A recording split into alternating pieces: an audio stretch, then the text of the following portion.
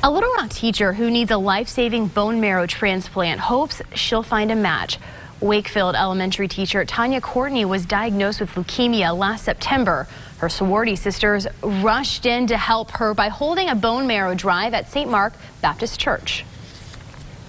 I feel really good today. I haven't had chemo in about 45 days, and I'm full of energy. I'm excited and really positive, hoping that, someone comes through as a match for me today. But if not for me, you can save another life.